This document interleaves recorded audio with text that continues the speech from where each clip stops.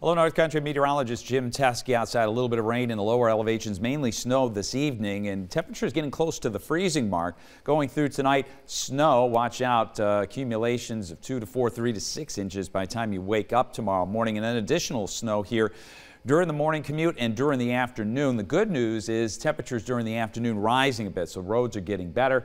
Total accumulations by early evening 5 to 10 in Watertown, but there could be a foot or more of the Tug Hill and as you get closer to the Adirondacks.